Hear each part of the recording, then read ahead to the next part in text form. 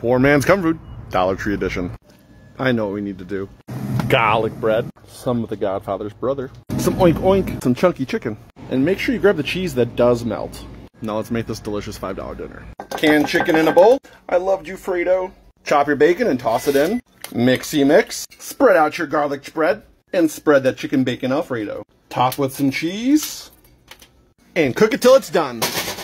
These turned out gorgeous. And let's give it a try. This honestly tastes like one of the most incredible things I've ever tasted in my life.